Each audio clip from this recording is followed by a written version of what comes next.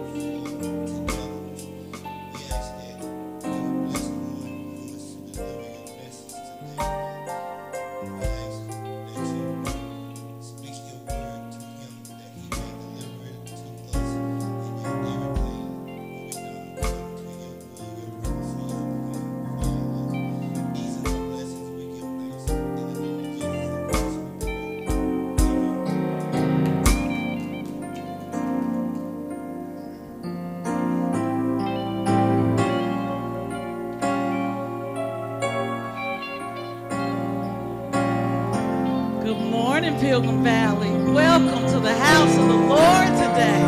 Hallelujah, God. Thank you for another day, God. Thank you for having our right minds, God. We got the activities of our limbs. We can walk in here.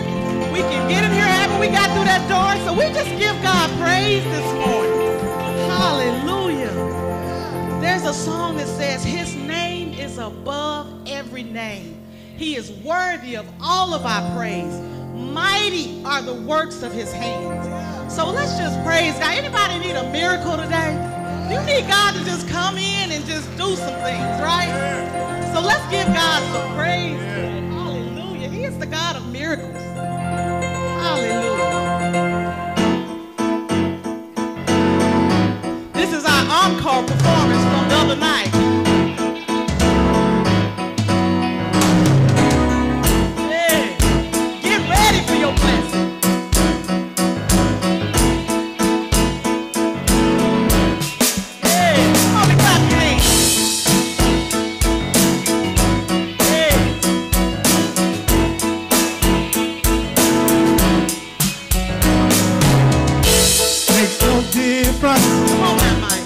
You're going through, you're gonna make it, God's gonna see you through. So hold your head up and put a smile on your face. This is just a test. It won't last always. Get ready. Get ready. For your blessing. For your blessing. Get ready. Get ready. For your miracle. For your miracle. Get ready. Get ready. For your blessing. For your blessing. Get ready. Get ready. For your miracle. For your miracle. So you've been hurting deep down inside. Let me encourage you. It's gonna be alright. Troubles and trials come to make you strong. Keep on believing. You keep holding on. Get ready. Get ready. Your blessing. For your blessing. Get ready. Get ready. Your miracle. For your miracle. Get Get ready. ready. Your blessing. For your blessing. Get ready. Get ready. Your miracle. For your miracle. Hallelujah. Have your way, Lord.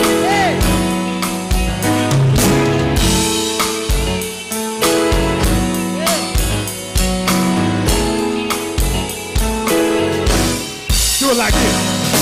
God's got a blessing. God's got a blessing. Yeah, yeah, yeah, yeah.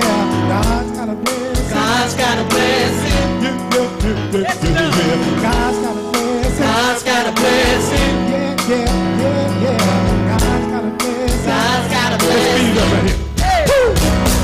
God's got a blessing. God's got a blessing. God's got a blessing. God's got a blessing. God's got a blessing. God's got a blessing. With my name on it. With my name on it. God's got a blessing. God's got a blessing. God's got a blessing. God's got a blessing. God's got a blessing. God's got a blessing. With my name on it. With my name on it. My name on it. My name on it. My name on it. My name on it. My name on it. My name on it. My name on it. My name on it. My name on it. My name on it. My name on it. My name on it. My name on it. My name on it.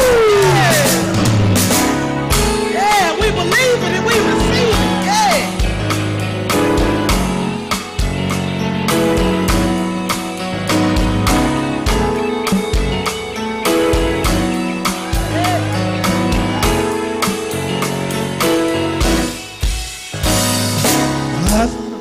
God's got a blessing. Yeah, yeah, yeah, yeah. God's got a blessing. God's got a blessing. Yeah, yeah, yeah, yeah. God's God's got a blessing. got a blessing. Yeah, yeah, yeah, yeah.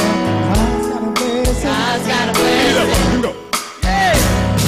God's got a blessing. God's got a blessing. God's got a blessing. God's got a blessing. God's got a blessing. God's got a With blessing. your name on it. With my name on it. God's got a blessing. God's got a blessing. God's got a blessing. God's got a blessing. God's got a blessing. God's got a With blessing. your name on it. With your name on it. Your name on it. Your name on it. Your name on it. Your name on With it. your name on it. Your name on With it. your name on it. Your name on With it. your name on it. With your name on With it. your name on it. Your name on With it. your name, Pam. Your name on With it. your name on it. Your name on it. Your name, Fern. Your name on it. Your name on it. Your name on it. Your name, Jacoby. Your name on it. Your name on Your it. name on it. Your name, Tawana. With your name on it. Your name on it. Your name on it. Your name on it. Your name on it. Your name on it. Your name on it. Your name on it. Your name on it. Your name on it. Your name on it. Yeah. Hallelujah. Yes, Lord. Hallelujah. Yeah. We give you all the glory today. Yeah. All the praise. Yeah. Come on and lift the Savior up. Hey. God's got a blessing. God's got a blessing. Yeah, yeah, yeah, yeah. God's got a blessing. God's got a blessing. Yeah, God's got a blessing. God's got a blessing. Yeah, yeah, yeah, yeah. God's got a blessing. God's got a blessing. Yeah, yeah. Speak up. Hey. God's got a blessing. God's got a blessing. Here we go. God's got a blessing. God's got a blessing. God's got a blessing. God's got a blessing. God's got a blessing. God's got a blessing. God's got a blessing. God's got a blessing. God's got a blessing. God's got a blessing. God's got a blessing. God's got a blessing. With your name on it. With your name on it. God's got got a blessing. God's got a blessing. God's got a blessing. God's got a blessing. God's got a blessing. God's got a blessing. With your name on it. With your name on With it. your name on it. With your name on With it. your name on it. With your name on it. With your name, name on it. With your name on it. With your name on it. With your name on it. With your name on it. With your name on it. With your name on With it. your name on it. With your name on With it. your name on it. With your name on it. With your name on it. With your name on With it. your name on it. With your name on it. With your name on it. Go on and praise him I right promise now. you, you got a blessing with your name on it. And what is for you is for you. Hold on. Yes, Lord. So because we can trust him, we're just going to give him ourselves today. This song says, I give myself away. So you can use this. Have your way.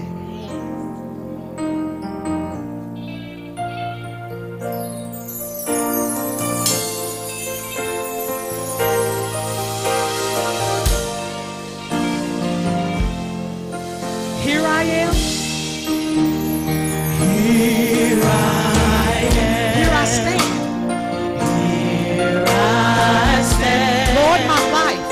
Lord, my life is in your hands. Lord, I want you to see.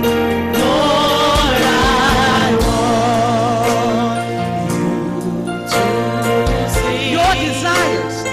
your desires in me. I give myself away. I give myself away. Give myself away. I give myself away. So you can use me. So you can use me. Give myself. Give myself away. Give myself away. I give myself away. So you can use me. Here I am. Here I am. Here I stand. Here I stand. Lord, my life. Lord, my life is in your hands. Lord, I want you to see. Lord, I want you to see Your desires. your desires bring me. So what am I going to do? I give myself away. I give myself away. Give myself away. I give myself away. So you can use. I give myself. I give myself away. I belong to you, Jesus. I give myself away. So you Verse 2. can use. Take my heart. Take my heart. Take my life. Take my life. As a living. As a living sacrifice. All my dreams. All my dreams. All my plans. All my plans. Lord, I placed it. Lord, I place in thee. I give myself away. I give myself away. Take all of me, Jesus. I give myself away. So you can use me. You can use me. I give myself away. Give myself away. I belong to you, Jesus. I give myself away. Give myself away. So you can use me. Can Verse use me. 2. Take my heart. Take my heart. Take my life. Take my life. As a living sacrifice. As a living sacrifice. All my dreams. All my dreams. All my plans. All my plans. Lord, I placed them. Lord, I place. Let's all sing it together. I give myself away. Give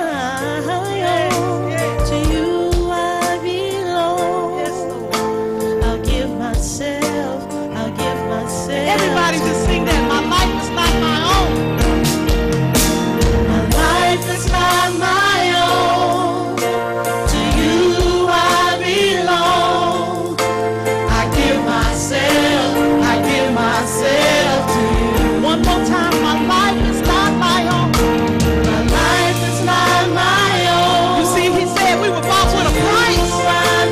I give myself away. I give myself away. I give myself away. Give myself away.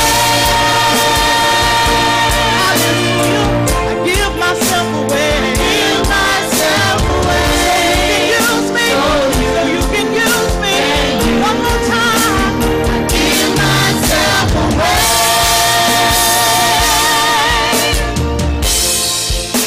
I give myself away.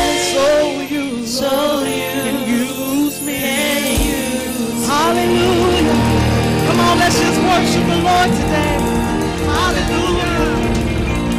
Give God all of you today. Your heart, your mind, and your soul. Hallelujah. Hallelujah. Hallelujah. Hallelujah. Amen. We thank God again for God's grace and his mercy. Let us bless our praise team, if you don't mind, this morning. Come on, let's bless them for a job well done. Amen. They have been working double duty, and we just thank them for blessing us on this morning. They blessed us on Friday night in a spectacular way. Amen. You were with us on Friday night. They showed up and blessed us, and we thank God for them. Amen. And we're so grateful for how God has allowed them to use their gifts in ministering to the hurt and to the soul of man. Amen. We just thank God again for today. Amen. I just know that God is smiling on all of us. Amen. If you came today for any other reason but to praise him, other than to praise him and to lift him up, then you in the wrong place. Amen. You at the right time, but you just in the wrong place if you didn't come to lift him up. Because that's what we come to do this morning. Just lift him up, and that all men will be drawn unto him. So grateful and so thankful today to stand and to present. I don't have to introduce our preacher for this morning. I just want to present him. I'm just thankful to be able to present him. Most of the time when he preaches or he stands in, I'm usually gone. And but I was in conference on last week, and I knew I was going to get back late. And I asked him, would he stand in? And as always, he is so diligent to share with us, and I'm just so grateful. You just don't know how to have a Rev Lavenski Smith. Amen. Every preacher, pastor needs a Rev Lavenski Smith. Amen. Amen. He has just he's just a gifted man, gifted preacher, gifted to the body of Christ. Amen. We thank God again. Flew in late Friday. We went over there to the banquet on Friday night. And then I had another engagement. I got home in the wee hours of this morning from last night. And so, but here we are. Thank God again. I want to present him, and I want to look at 2 Timothy 4th chapter real quick, where Paul tells his young protege Timothy, he says, I charge thee before God and the Lord Jesus Christ. He says, who shall judge the quick and the dead at his appearing and his kingdom. He simply says, preach the word. Don't preach good ideas. Don't preach what the folks are saying. Don't preach gossip. Don't preach rumors. Don't preach the latest whatever you read. He said, preach the word. Be instant in season, out of season, reprove, rebuke, exhort with all long suffering and doctrine. For the time will come when they will not endure sound doctrine, but after their own lust shall they heap to themselves teachers having itching ears, and they shall turn away their ears from the truth and shall be turned unto fable. But he tells Timothy in verse 5, but watch thou in all things, endure afflictions.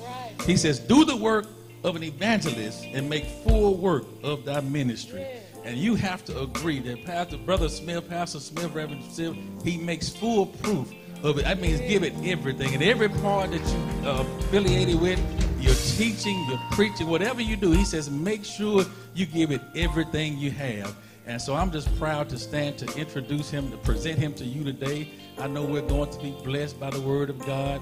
And I know when he gets through, we'll say, what a mighty God we serve. I said it on Friday night. Amens don't cost a whole lot. Matter of fact, just say amen one time. You see how that felt? Amen just says, that's it. So if you hear the word of God, say amen. Encourage him. I always say, saying amen to a preacher, like saying sick him to a dog. Amen. Pastor Smith, it's in your hands.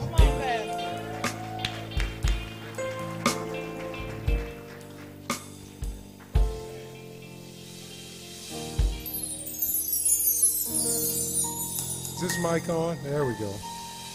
Thank you, Pastor Greene. I appreciate very much your kind words of introduction.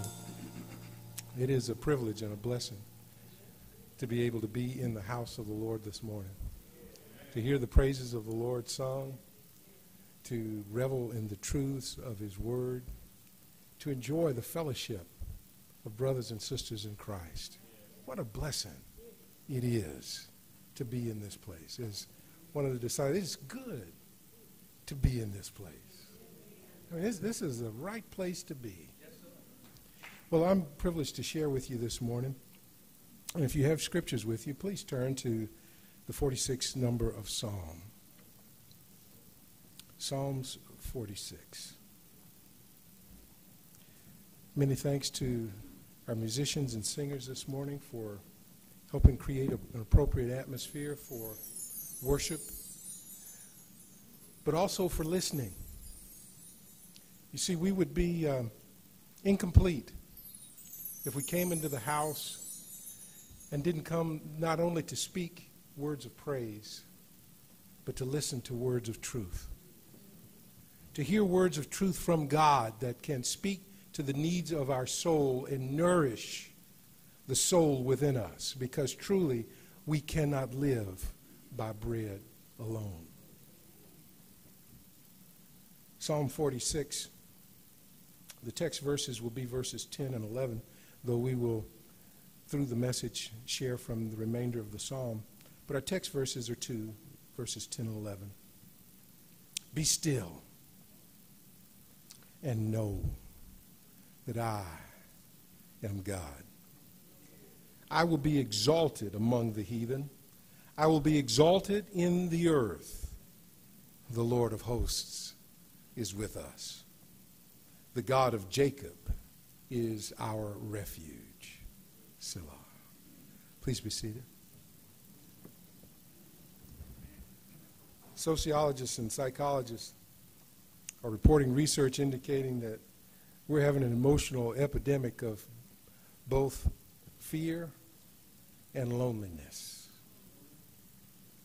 People are severely lonely in greater and greater numbers, even among our young people. Even though they are around folks, there is still an experience of aloneness, of emptiness and lack of fulfillment. And what's interesting is many of us have heard about fear and the anxieties that are being exacerbated by the pandemic, economic conditions, political conditions, war around the world, fear that anxiety that just kind of grips you because you're hearing bad news all the time and you're struggling with issues in your own life. Afraid and lonely is a rough place to be.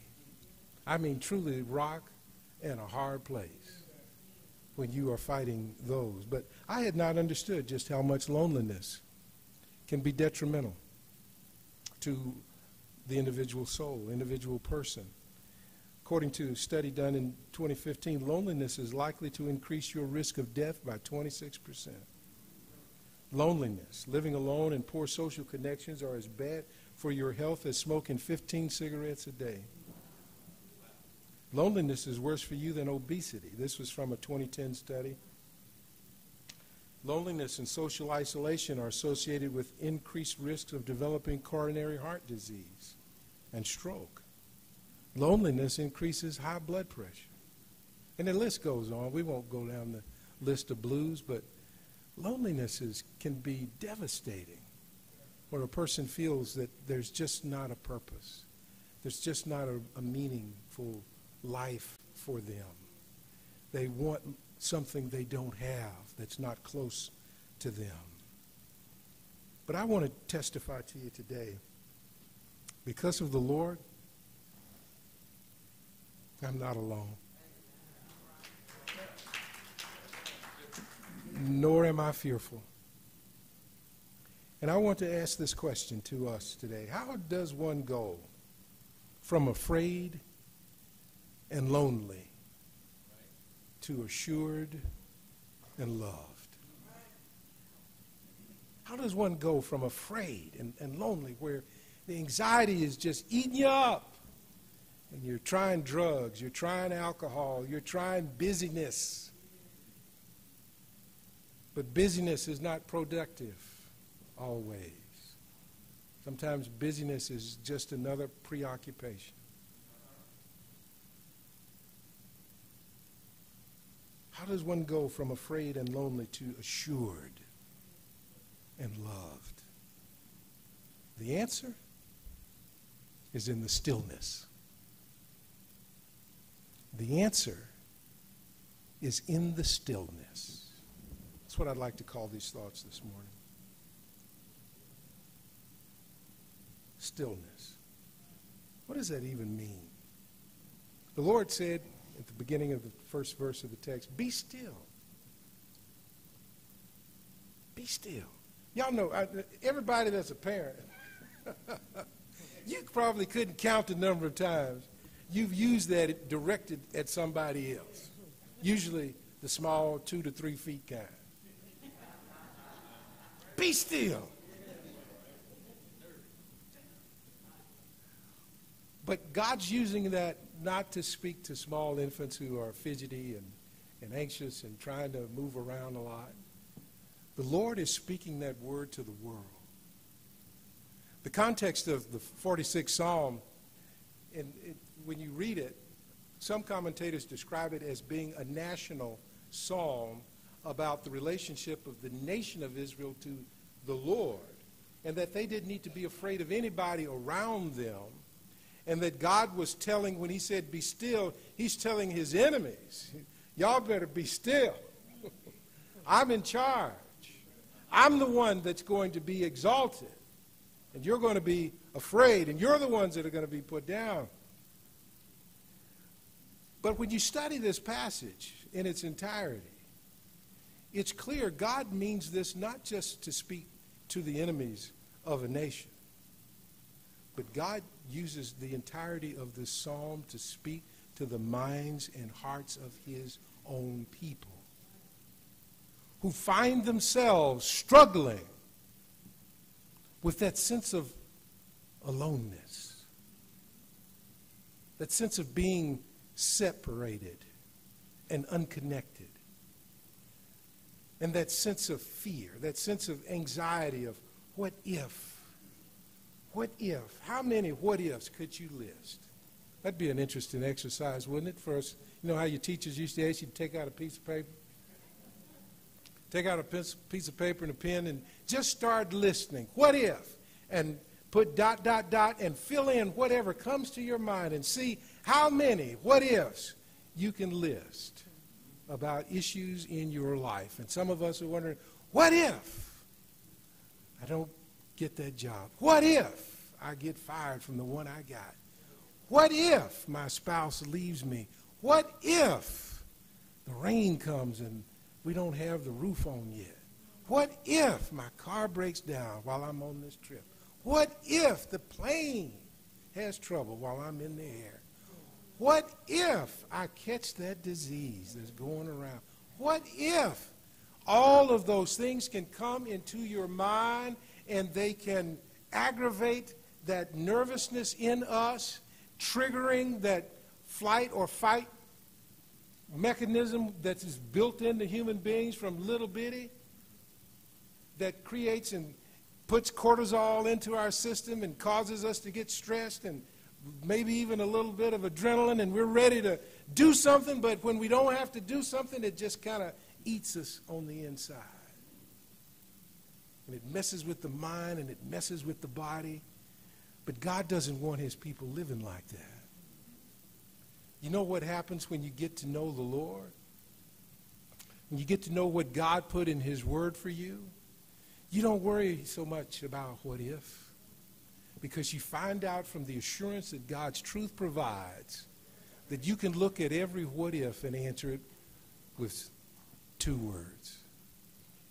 Even if. Even if. Even if I lose this job, even if they leave me, even if I get that disease, even if My God is with me. And I am assured of his presence and of his power. And I am assured of his care and his love for me. I can be assured in the stillness. Be still. What does that mean? Well, obviously when we're referring to somebody else, we want them to stop whatever it is they're doing. We want them to listen, take notice, learn, maybe evaluate, hopefully decide to do something wise. But where do we find the answer for stillness when the Lord tells us to be still? We can find it right here in this passage, in this full psalm of these 11 verses. One of the things that's obvious about being still is the first thing that's obvious is requires a cessation of activity. Physical activity slows or stops. When something is still, if it's on wheels, it's going to quit rolling. If it's on legs, it's going to stop walking. Whatever it's doing will cease. It's going to enter into a state of immobility. It's not going to move. God wants us to get in a state where we're not just agitated and moving around and busy. He wants us to be still, to stop our physical activity. The Sabbath principle is still active. The Sabbath principle God gave that said on 6 days he created the universe, and on the seventh day God rested. And he established the Sabbath day and said, keep it holy. And what he said, thou shalt do no servile work. In other words, stop. Be still. You need to listen to me. You need to think about your life. You need to think about where you are. You need to focus on truth. And that's the second thing about stillness and being in the stillness. You got to stop. You know, sometimes we want to keep doing stuff when we shouldn't be doing stuff. We get into this myth of the multitasking. You know, but even though you think you're doing two things at once, you're just doing two things slower and not as well. And God deserves to be a one-task moment in your life. The time you spend with God shouldn't be doubled up with the TV. The time you spend with God shouldn't be doubled up with your exercise. The time you spend with God should be his. You need to sit in front of him and be still. And what is that going to involve besides eliminating the motion? You've got to take some steps on the inside. It has to do with mental activity as well. You've got to mentally focus on truth. To be still in the sense that God is encouraging us to do. Mentally focus on truth. Now note this, truth is different than facts. Facts are just things that are true. Truth is something that is both true and eternal. Truth is bigger than facts. It may be a fact that it's raining outside, but it's a truth that God controls the weather. That's a truth. Keeping our minds not just full of facts about individual things that happen, but having our minds dwell on the truth that God reveals to us is what nourishes the soul and causes us to come to a place where our souls calm down on the inside. It's not just that the body stops moving, but the agitation of the mind, the frustrations of the soul will cease. Y'all know what it's, anybody here ever know what it's like to just take a deep breath and exhale when you've been under some stress in the moment? and you just kind of. One of the most important things I ever learned was how to breathe. You say, Smith, you've been breathing since the day they whacked you on the behind. But you know what? It took a long time for me to figure out I wasn't breathing the best way I could. To understand that there is a proper way to get the full volume of air into your lungs. And what that does, getting that extra oxygen into you, it has a calming effect on your whole body. The tension in the neck and the shoulders and the everything about you just kind of can calm down when you get still and in a moment just breathe deeply from the diaphragm, from down here low, not just up here high, but all the way down on the inside. It's a wonderful experience to just calm the mind and the heart in those special moments. And the Lord wants us to do that. He wants us to be before him, physically still, but also mentally focused on truth. Isaiah put it this way in Isaiah 26:3, "Thou shalt keep him in perfect peace, whose mind is stayed on thee, because he trusteth in thee."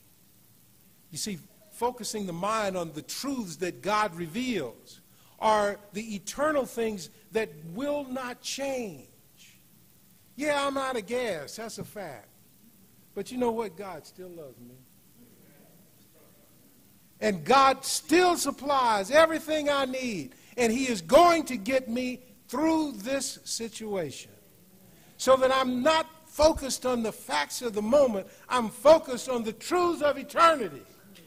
And that can change your experience in this life such that you are not nearly as subject to fear as you would be otherwise.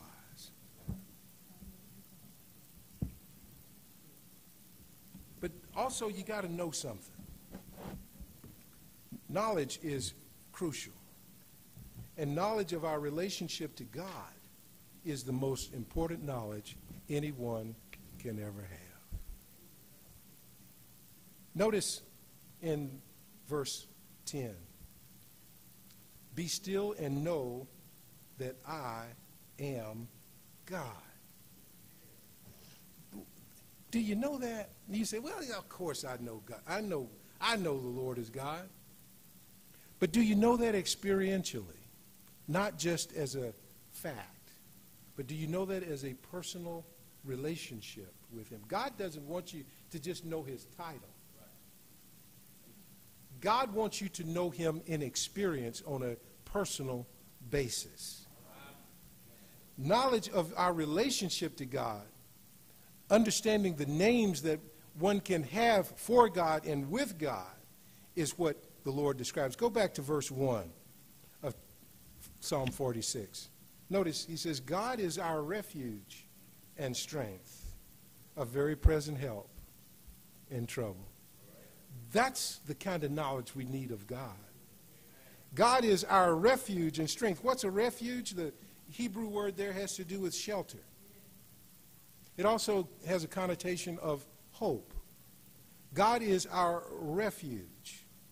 And then he says, and strength, a very present help in trouble. The strength there is might and power. You know, one of the reasons you're afraid sometimes is because you feel weak. You feel vulnerable to the circumstances and people around you. But when you know God and you know that he is present with you, you have full awareness of his capability in your presence. It's amazing the correlation that you will find in Scripture if you'll do a study, and I encourage every one of you to do it, of where God encourages in Scripture his people not to be afraid. You will invariably find a connection between that encouragement to not be afraid and a promise of his presence. Don't be afraid. And when he says for or because, it'll be because he said, I'm there. I'm with you. I'm with you. But if you just believe in God, but you don't believe he's there, you're not that well, you're not well off. You've got to know that he's there and that he's with you in that tough times. Notice he says a very present help. The word very is an emphatic term, both in English and in the Hebrew that's used here, describing that when he says a very present, I am really there with you right now. We have a right now present God with us who can help us get through whatever situation and circumstance we face. And notice, so we have to know of our relationship, but we need to know that he really cares for us. And that's what he means when he says, I'm a very present help. He is right there with us. Mental focus also requires elimination of distraction, getting rid of all of the things around us that would take us in our thinking away from believing the truths of God and meditating on the reality of those truths. And that's going to be a challenge because the enemy is going to constantly try to throw stuff at you and say, well, did God really say that? Do you really believe that? And you have to tell him square to his face, yes, he said it, and yes, he meant it, and yes, I believe it.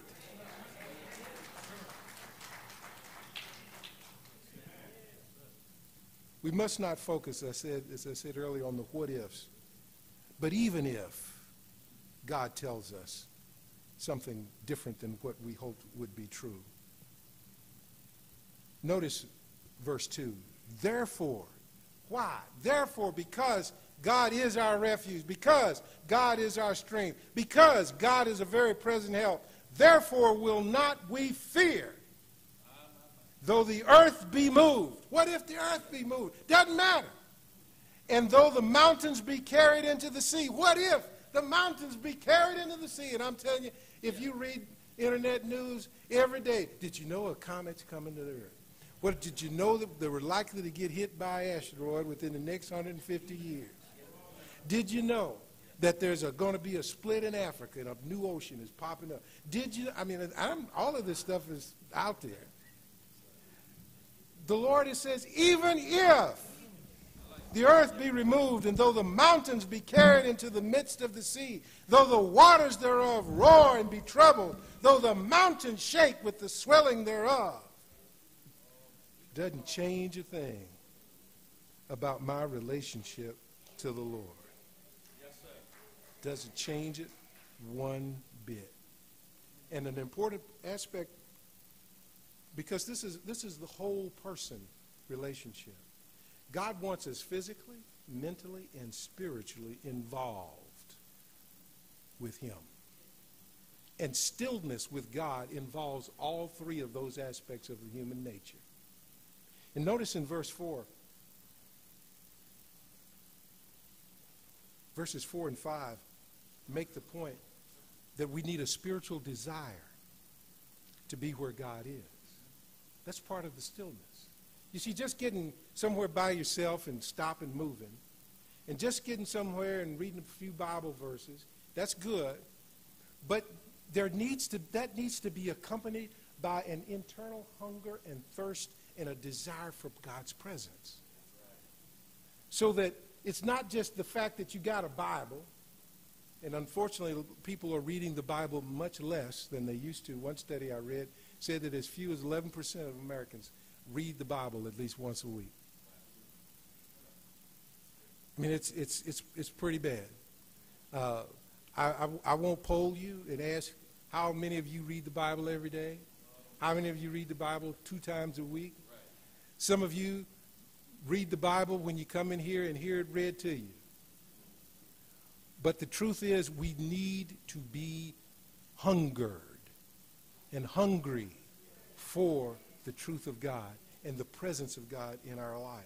Spiritual desire to be where God is. Notice verses 4 and 5 that describe the place where God is and what a blessed place it is. And there ought to be something in us that says, that's where I want to be. I want to go there. You know how little kids, when they hear about Disneyland or some amusement event or something like, ooh, ooh, ooh, ooh. Mama, can we go? Daddy, can we go? Well, when you think about where God is and where he wants to be with us, you got to want to be there.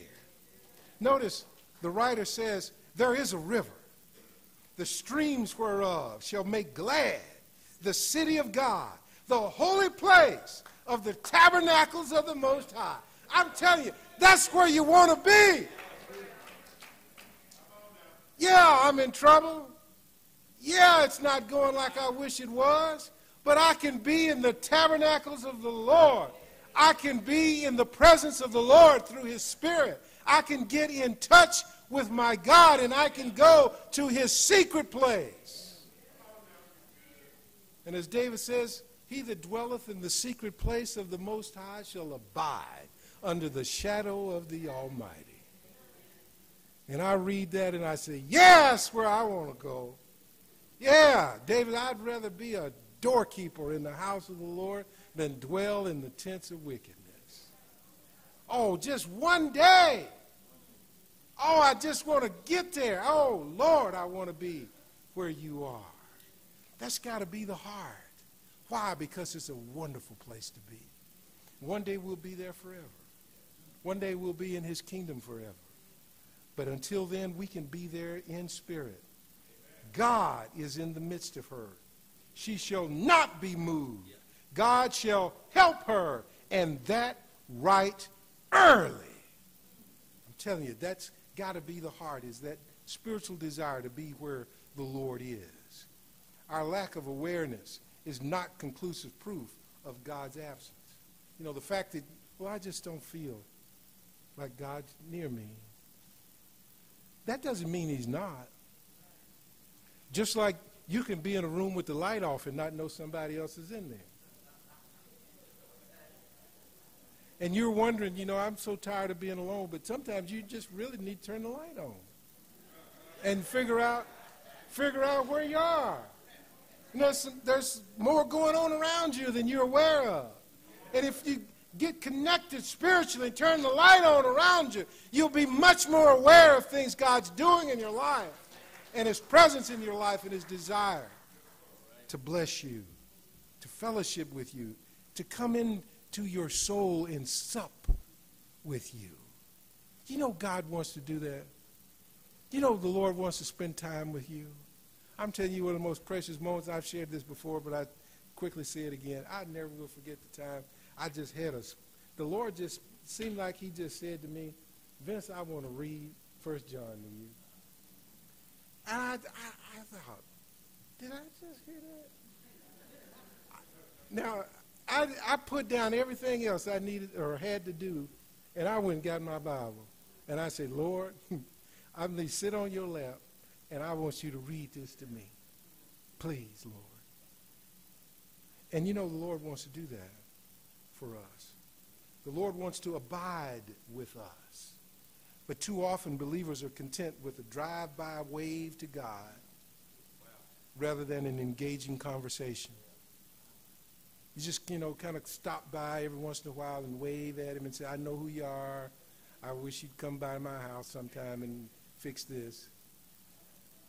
But not stopping, going into his house, coming into his presence where you have been invited, where you have a special relationship with him. All of these things that are described here about the Lord in his special place. That desire to want to be there. And, you know, people will get mad and people can make up stuff they want to do and harm you, but it won't change who God is to you. Notice verse 6. The heathen raged. The kingdoms were moved. He uttered his voice. The earth melted. Meaning the heathen got all upset. They can get mad, but it won't change who God is. God's in charge.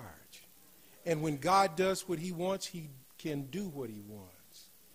The Lord of hosts is with us. The God of Jacob is our refuge.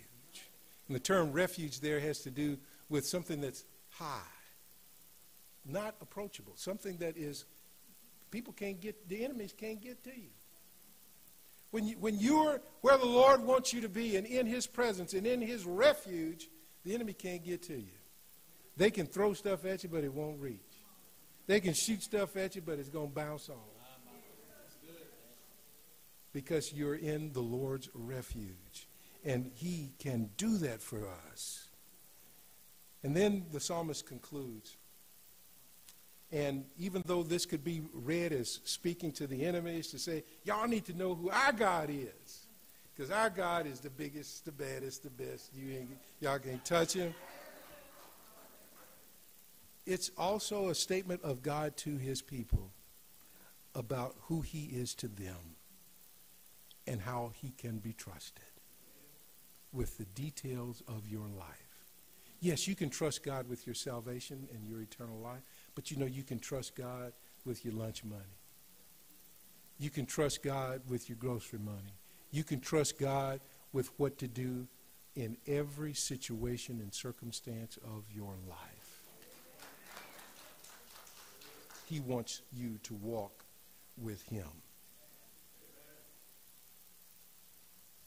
In closing, notice these statements. Come, behold the works of the Lord, what desolations he hath made in the earth. And of course, that verse is often seen somebody on a poster with a picture of the Grand Canyon, and underneath it is, look at the desolations, knowing that these magnificent things that God has done to the environment around us, that they are the works of his hands. But that's small potatoes. I mean, little bitty potatoes. We're talking nugget potatoes. Go out at night and get in a dark place and look up into the heavens and behold the heavens. And understand that the God you serve is the God that made heaven and earth. The God you made the sun and all the stars, all the trillions and quadrillions of stars are out there because of the power of God. He created it. By him it was created, and for his purpose. And by him, our Savior, Christ Jesus, all things consist. And yes, he knows and has named every one of them. And he knows your name and cares about you. So that the Lord says, he maketh wars to cease unto the end of the earth. He breaketh the bow and cutteth the spear in sunder. He burneth the chariot in the fire. Yes, God can stop your enemies. God can stop those who have designs for your depression and destruction. But God wants to deal with the war that's going on inside of you. God wants to speak to the wars that's going on in your heart about your present feelings and your circumstances and what's going on with you. Because God wants to speak to the storms in your life and tell them to be still. He can do that. He can do that. I don't know about you, but I trusted Christ as my Savior. And I hope everyone in here has. But maybe there's somebody in here who hasn't. Maybe you've heard a lot about God. You've been in church and you've listened to songs and you've listened to preachers. But you've never yourself had an experience in which you had the experience of God's Spirit calling you and saying, you're not one of mine. You don't know me. You know a few things about me. You hear other people talk about me, but you don't know me. And sadly, there are going to be quite a few people, the scripture tells us. Jesus talked to his disciples that one day there will be many who say to me in that day, Lord, Lord, have we not prophesied in thy name, and in thy name cast out devils, and in thy name done many wonderful works?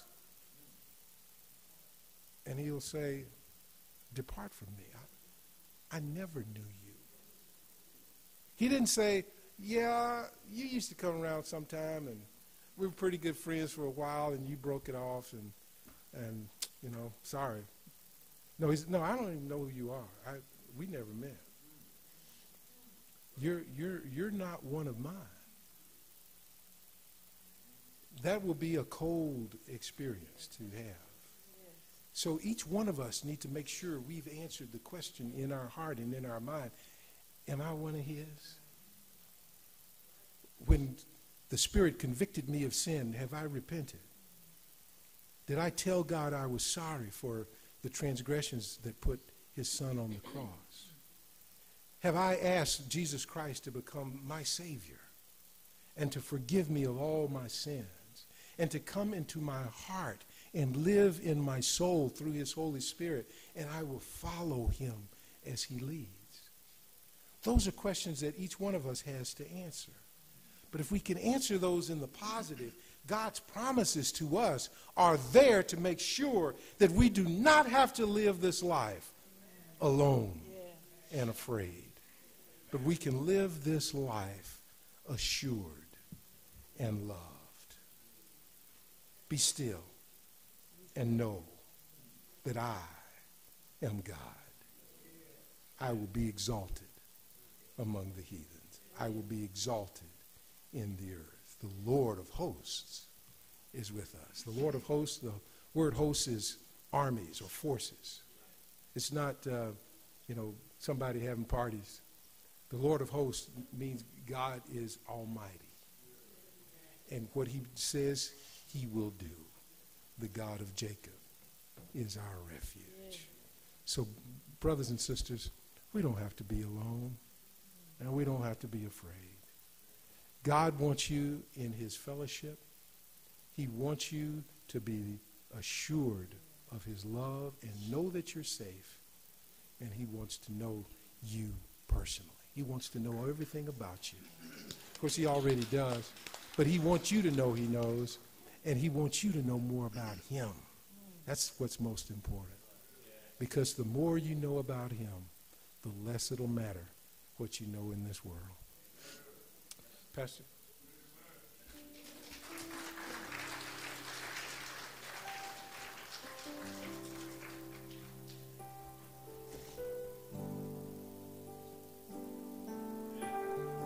Let us stand all over this building. Thank God again for God's word.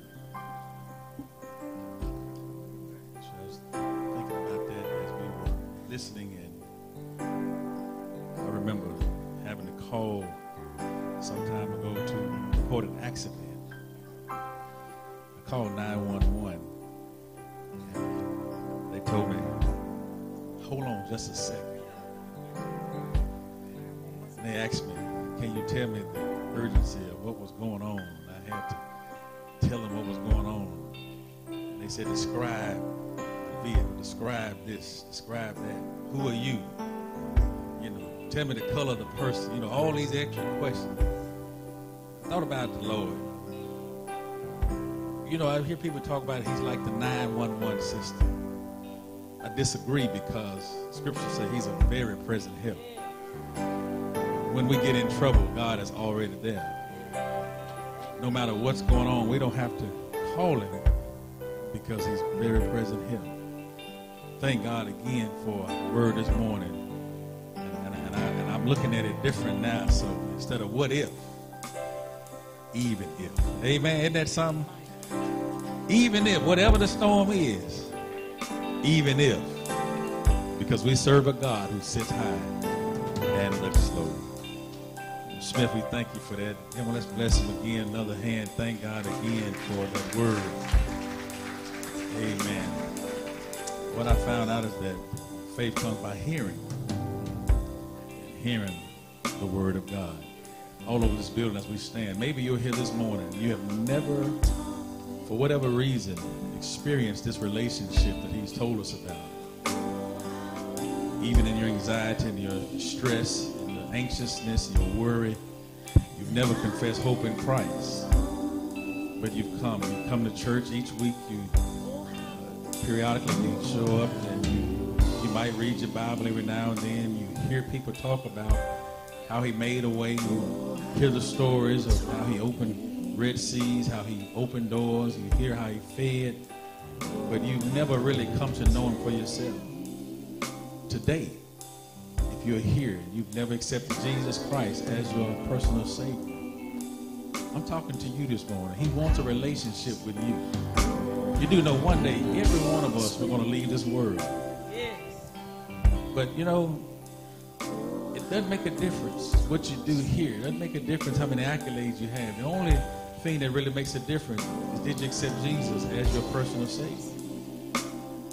Again, we're going to leave the world. And it's a scary thought to think that we think and we can deceive ourselves and believe that we're saved when we're really unsaved. And to hear the Lord say, depart from me, that I never knew you. You have heard me say this before. You know, I was a kid growing up and we loved to play hide and go seek. You know how it is. You know, I would always like to be the one to go hide.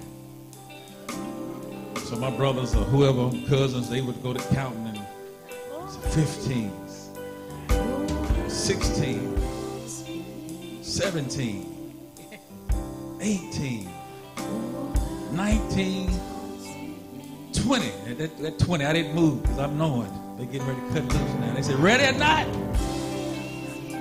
Here I come. Do you not know right now the Lord is saying, ready or not? And you keep saying, I'm going to wait until next week. I'll wait until so-and-so show up. I'm going to wait till I got the right clothes on, or I'm going to wait until such and such. And you can put whatever you want to put there, but the Lord is saying, ready or not, here I come. We submit to you, brothers and sisters, that if thou wilt confess with thy mouth the Lord Jesus and believe in that heart that God has raised him from the dead, he says, thou shalt be saved. Eternally secured. Never have to wonder, never question. Don't have to worry about death. Don't have to worry about dying. Don't have to be afraid when you get sick, because he's calling you right now.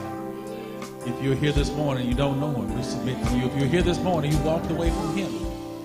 You're out of the ark of safety. You just did what you do what you want to do. You go where you want to go. You write your own rules. You write your own itinerary. I'm talking to you this morning. Why don't you come wherever you are this morning? Amen. See, do we have one? Do we have another this morning? If you're here for baptism, if you're here for whatever reason, it's prayer. Amen. Deacons, go ahead. Amen. Thank God again for his word. We're going to pray in just a minute, but when we get ready to pray, I want you to put in prayers bereaved families. Brother Nathaniel Hill, we do know that his brother passed away on last week. In fact, I was getting ready to load. We heard that his brother Robert, the one who was here with us in January, I think it was the early part of the year, he passed away.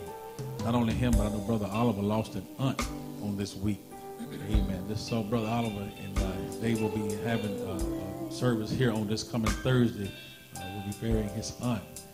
That others who have lost loved ones want to continue to be praying for family members who are in the hospitals, those who don't know Lord and Savior. Robert, we're praying for your mother. We know that she's still in rehab. We're praying for her.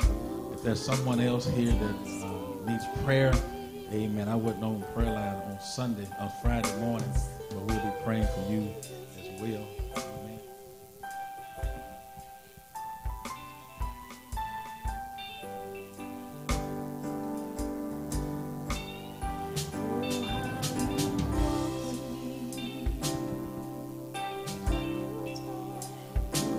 Amen. Before we have our prayer, Brother Dukes is coming. Amen. He's coming back. So he wants to come back and rejoin Pilgrim Valley. Amen. He was a member at one time and he's gone. And so again, we know that he wants to come back in, coming under Christian Experience.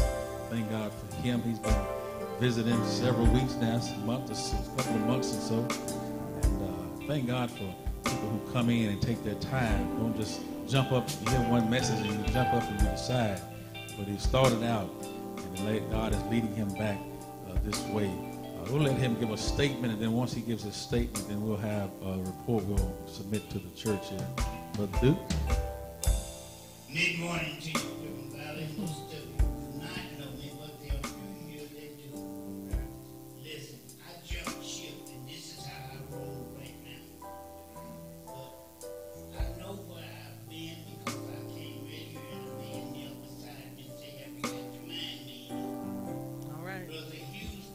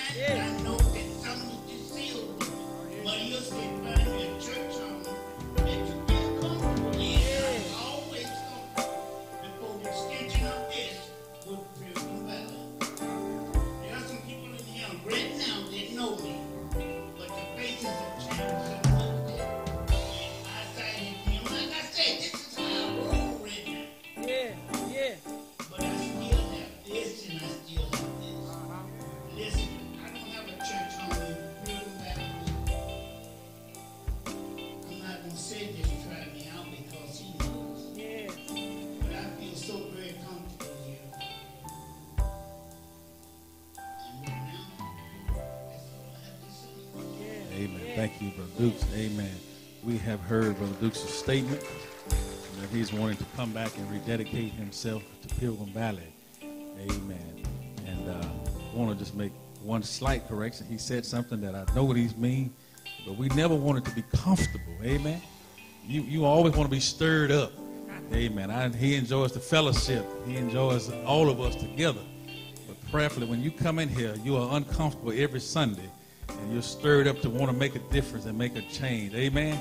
And so after hearing his statement, what is the pledge of the church?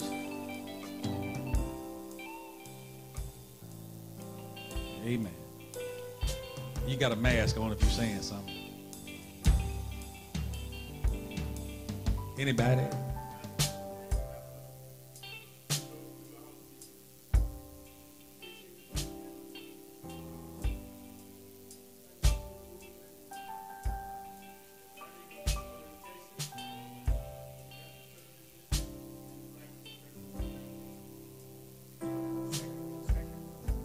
Moved by one, second by another.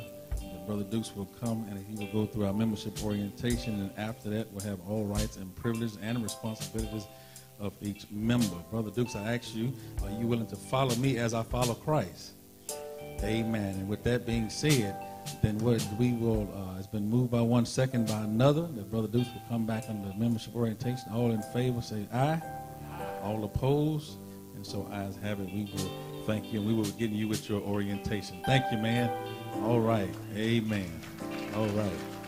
Amen. We'll get ready to have prayer. I want to also keep Sister Carrick in our prayer. She has been admitted to UAMS Hospital as well. I want to be praying for her, and then for, again, I think the Sister Laura Reddick, I think her daughter had a memorial. If they haven't had it, it'll be this week if they didn't have it on last week. So we're praying for the Reddick family as well. All right, let us get ready to go to God in prayer. We thank God again for prayer. I'm going to ask that we will get ready to also get ready for our Lord's Supper following this, and then we'll go off into our announcements. Father, we just come right now in the precious name of Jesus. Thank you. Thank you, God, for being God. Nobody can be God like you. Thank you for hearing us and responding, God, to our need. We needed a Savior, and you sent your Son, Jesus the Christ, through 42 generations, lived before us, God. And God, we thank you for the sacrifice that was made on our behalf. Thank you for the blood that was shed out on Calvary. Thank you, God, for the great getting up morning where you declared you had all power in heaven and in earth. Thank you, God, that even right now, God, that when we find ourselves in situations that you are with us, you told us that you'll never leave us nor forsake us. And even when you left, God, you sent the Parakletos back, the Comforter, the Holy Spirit, God, who prays for us, who encourages us, God, who walks with us, who continues, God, to lead us and feed us, God, and remind us of all of what your word said. Thank you for the word of God that we heard on this morning, God, reminding us, God, that no matter what we go through, God, you are still here, God. You are still continuing to keep us, God. We love you because you first loved us. We pray right now for our bereaved families this morning, God, all of those members who've lost loved ones. Give them the strength they need right now to endure this dark season in their life, God, as the clouds of discomfort set over them, God, the rains, God, of hurt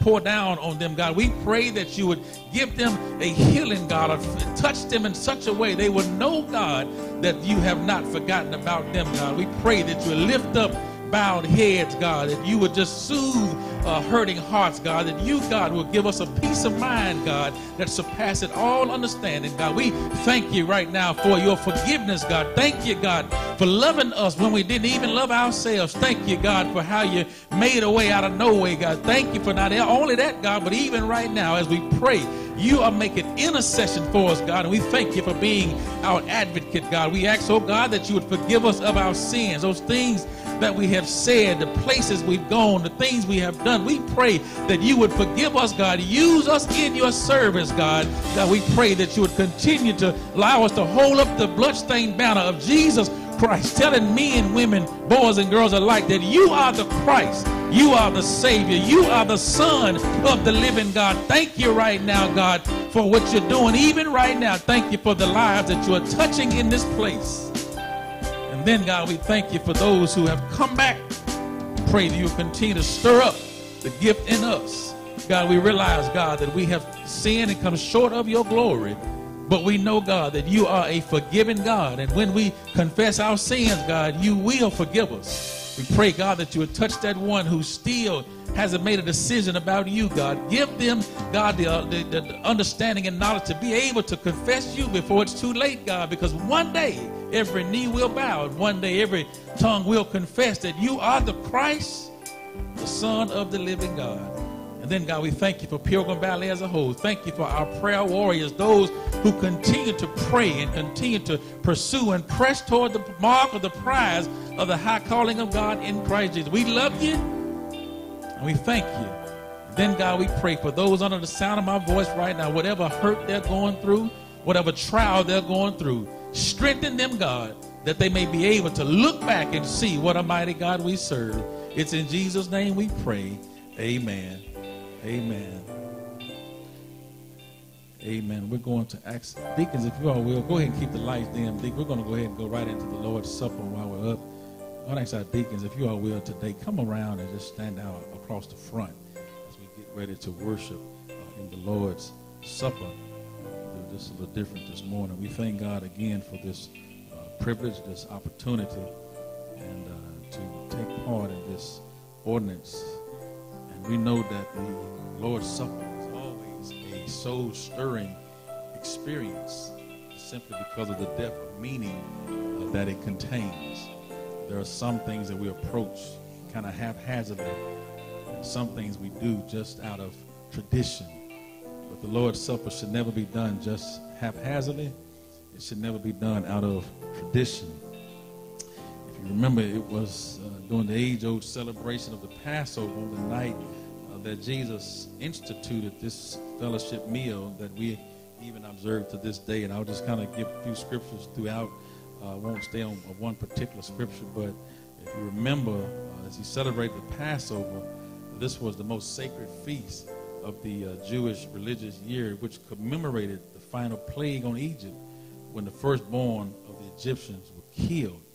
And on that night that the Israelites would take the hyssop and they took blood and put over the doorpost of their home so that the death angel would pass over this. And so they would celebrate the Passover for generations to come.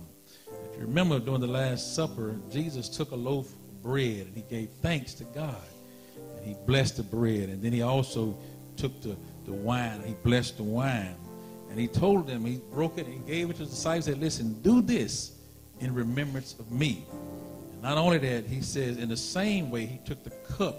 He also said, this is a new covenant in my blood, which is poured out for you. You remember, he concluded this feast by going out, Matthew says, and they sung a hymn, which meant they were still celebrating. They were not sad, even though he had said, I'm getting ready to die. That same night, they crucified him.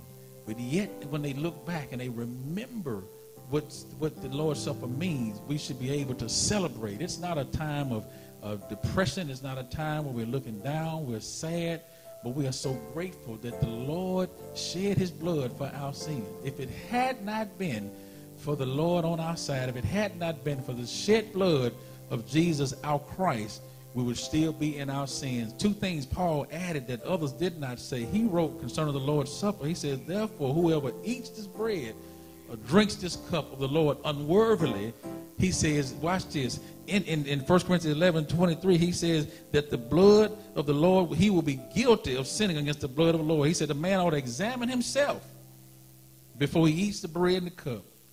For anyone who eats and drinks without recognizing the body or drinks and eats unworthily shall bring damnation to himself. And he's not saying that any of us are worthy. We can't look at ourselves and say, I'm worthy because I preach. I'm worthy because I sing in the choir. I'm worthy because I'm an usher. I'm worthy because I've been in church all my life. What makes us worthy is the fact that we take it with the right motivation, knowing why we're taking it. So as we get ready to take the Lord's Supper this morning, one thing he reminds us are sick is because of the way we approach the Lord's table. He said the reason we're sick and the reason is so many sleep. And he's not talking about just taking a nap and you wake up after you've got rest. He said the reason many are asleep is because we are taking the Lord's Supper in the wrong way. Y'all know Rev Smith does this so diligent that he can just explain how you bend the tab back and you drop this down and you do all of that. And every time I get here, I struggle with this. I'm just going to go to a piece of bread. No. And, no, I'm serious, y'all. I'm just having. You need some help now? Say, your hands are too big for one thing. You need some help. Amen.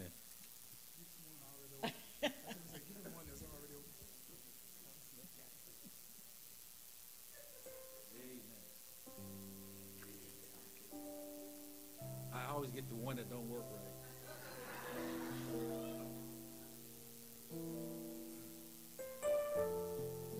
And so again, as we're celebrating, we are celebrating. Thank God.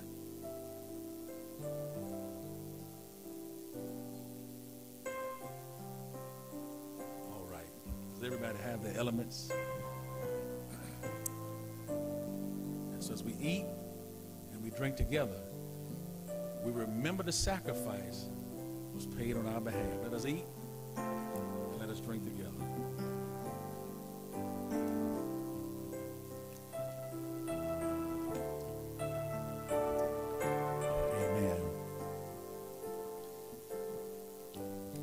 Get ready to prepare to give. As you come to give, you can bring your trash up to the front as you walk around to give. So I'm going to ask that everybody would get up and walk around if you don't mind.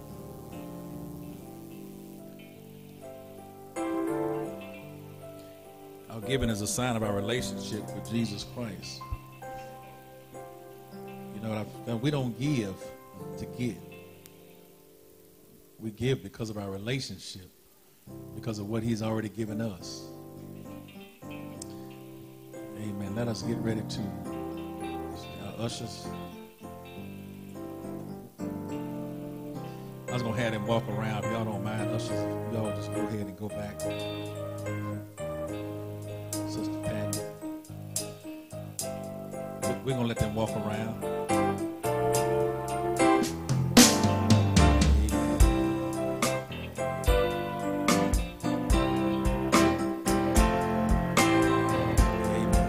I wasn't even through talking about giving. They already running to give. That's what the Lord wants, cheerful givers. Amen.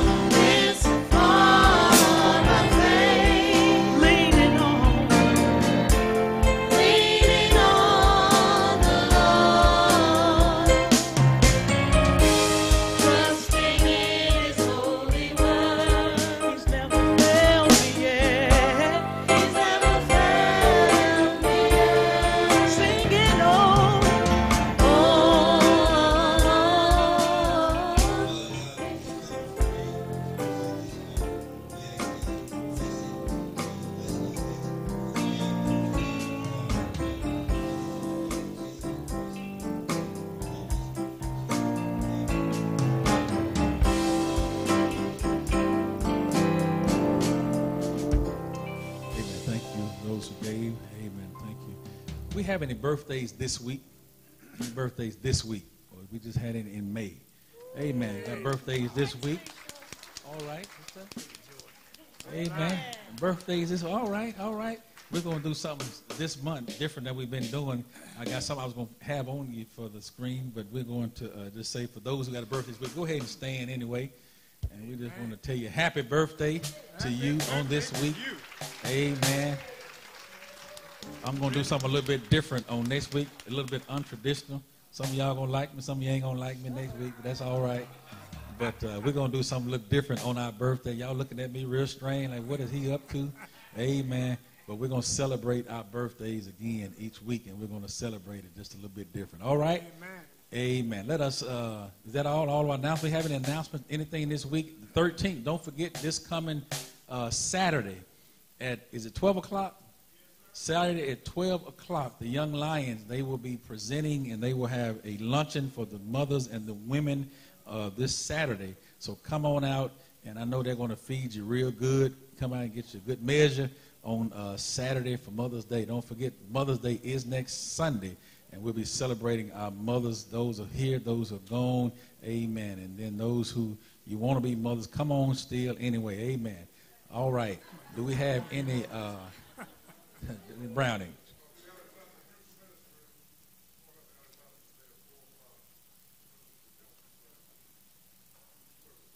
He said Alexander Youth Ministry is going out at 4 o'clock this afternoon. So those who want to go over there, make sure you be present this evening. All right. Anything else? We got 2 graduates, William and Madison State, and are graduating from Mills High School. Amen. Okay. All right. Where they at? They're not here. They're not in here. But yeah. We get them. We get them. We're going to tell you. Yeah. Amen. Sister Moore?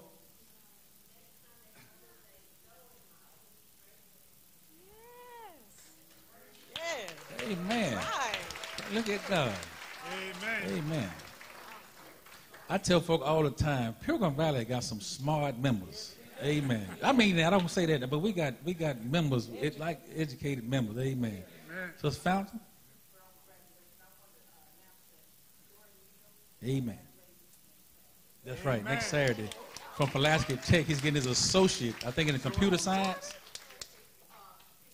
computer engineering. But I know it will be, yes, next. Where is it? ULR? Oh, it will be Pulaski. Oh, Barton Coliseum. That's right. Okay. Thank you for that. That totally slipped my mind. So thank you, Jordan. Amen. Little Jordan. I tell you, boy, these young folks are growing up.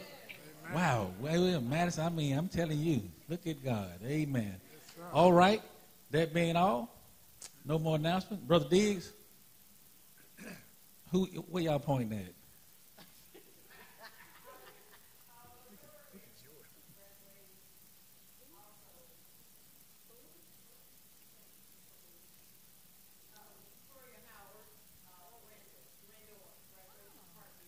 Amen. She already graduated. Or she's going to graduate. Gotcha. Okay. We're in that season, y'all. Let's definitely continue to keep our graduates in prayer. Amen. And, you know, it used to be a time they say, get your high school diploma. You all right now. You need to go further than that. Don't just let them stop at high school. Go as far as they can go. Get as much as they can. So we want to encourage them. All right. That being all, don't forget Wednesday night Bible study. Amen. And then before we do it, we're going to have Rev Smith come back and close us out with our final remarks and our benediction. Amen. Also, we're praying this evening they're going to be having the annual scholarship banquet for Sister D, where they presented to the students for Sister Dorcine Hill, and that'll be at 2 o'clock this evening. So we're praying for that as well. God bless everyone. Please stand. A wonderful blessing from the Word of God. The Lord bless you and keep you. The Lord make his face shine upon you and be gracious unto you. The Lord lift up his countenance upon you and give you peace. Most gracious Lord, we bow before you and give thanks to you for your goodness in this day. Thank you for the fellowship we've enjoyed in your house. Help us, Lord, to leave from this place, but not from your presence. To go, Lord, where we will continue to seek you out and to be close to you and to walk in your path. Father, we thank you. We praise you for all your goodness. In the name of Jesus we pray. Let us all say